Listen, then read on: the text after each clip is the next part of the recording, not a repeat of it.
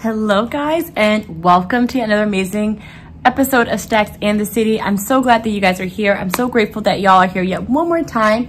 Of course, y'all, if you haven't done so already, please make sure that you rate, comment, subscribe, and let me know what's going on, you all. So you all, it's the new year. Oh my gosh. Who knew? We're in a brand new year. I'm really excited to see what this year offers. You all, before we get into it, you all, this year is all about the now. You know, it's, for me, this year is all about really coming out as a leader, being designated as a leader, just doing my thing, just doing what God has intended me to do, you all. But those things cannot, at least for me, they cannot happen unless I visualize them, I imagine them. You all, I am a huge proponent of the vision board. It has been everything for me. I've been doing vision boards for 2 years. This is gonna be my 3rd year. I'm gonna be doing a vision board party with my friends. It's gonna be my 3rd one, which, you know, it's always a fun time. Just to set the timbre, you all, I do take these vision boards very, very seriously. I do think that being able to visualize and figure out the life that you're supposed to live for yourself does help set the standard for the life you're supposed to have. Now, if you have never been a person to do a vision board, you don't believe in them, you think they're cray-cray, let me tell you something otherwise. I'm a huge fan of them, you all. They are helpful AF.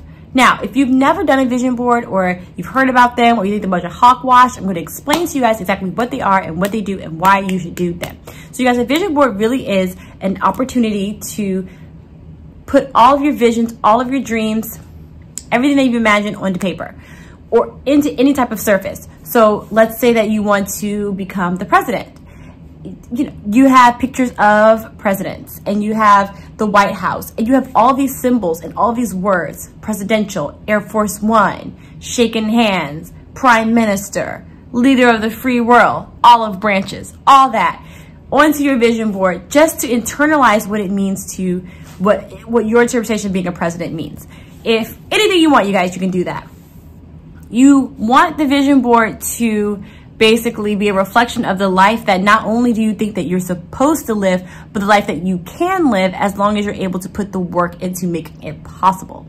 Now, you guys, you could do the whole mimosa brunch thing. You can do that, and I definitely recommend that. But this is also very serious work. So you want to make sure that the vision board that you're doing is actually going to be able to help you get to where you need to be in your life. That's very, very important. It's fun to mix and mingle and talk about your goals, but this is definitely a template that you should use throughout your year to help the life you're supposed to have. Now, guys, if you don't know where to start, of course, you can get your poster board, get lots of magazines. I prefer the magazine method because I like to do the hunt. I like to look for something. I'm like, oh, aha, I feel like the universe is kind of guiding me to where I'm supposed to be in the universe, in the world, in my life, in my vision board, all that fun stuff, that, this, that, all the above, anyways. And yeah, that's what you're supposed to get. That's how you start. People get creative. They get like things from Michael's, cute little flowers and felts and fun papers and stickers. You guys, it could be super, super creative. If you can do any kind of surface, wooden surface, foam board, poster board. It doesn't matter, you all, as long as you're able to translate those thoughts onto paper and that you're able to see them, you all. Whatever you want. I like to plan my vision boards before I start. Generally, before I start doing a vision board, I actually write, physically write. So usually I have like a little notebook or something like this. Like this is the notebook I had for 2019. I have a notebook that I write things down in, and I usually write an idea of how I want to configure my vision board. So for you guys, so for me, I usually have like a personal side and a business side. You really want this to be streamlined, as organized as possible. So even before I start putting things onto paper, putting things on that poster board, that foam board, whatever my surface is, I want to make sure that it is as useful for me as possible. It's as transparent, it's as streamlined to me as possible, because I look at my vision board every single day. Super, super important. Now, you guys, the most important part of your vision board is the fact that it has to be something that you look at every single day for the rest of your year. For the rest of 2020, you have to be looking at this vision board all the time. You don't even feel like looking at it no more.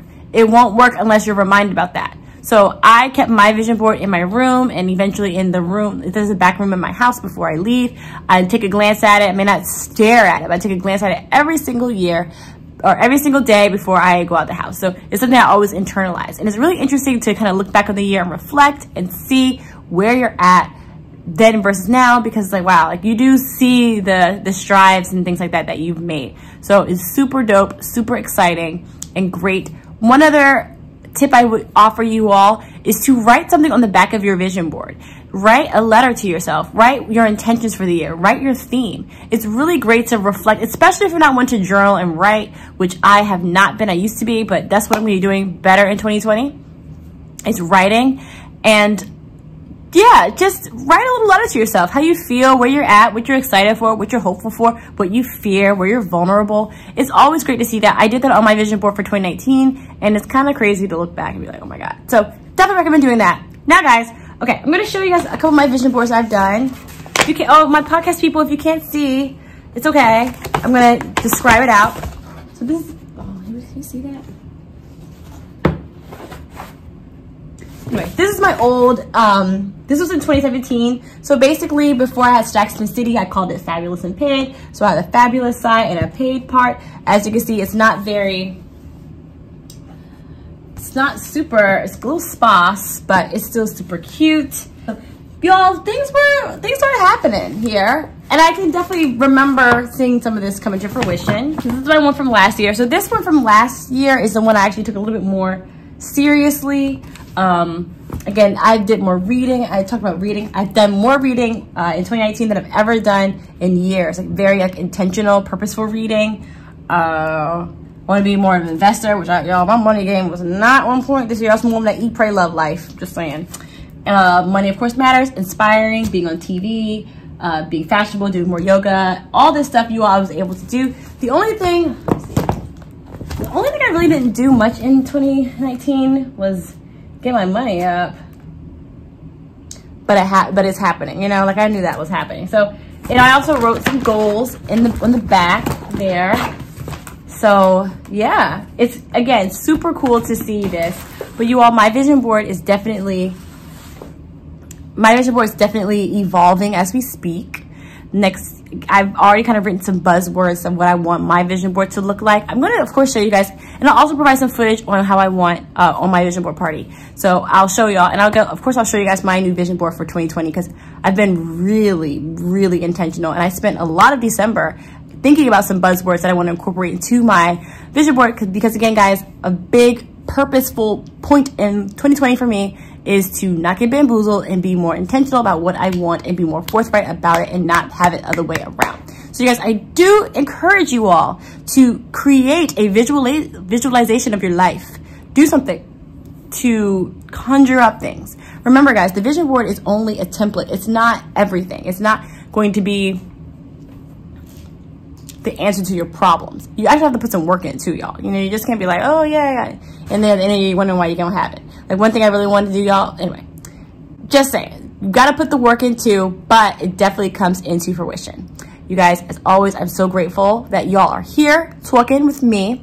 Let me know in the comments about your vision boards. And y'all, I would actually love to see your vision boards too. We gotta hold each other accountable. Y'all, this is 2020. Bente. I'm 2020 vision. I got context in now, y'all. Just saying. Cause see.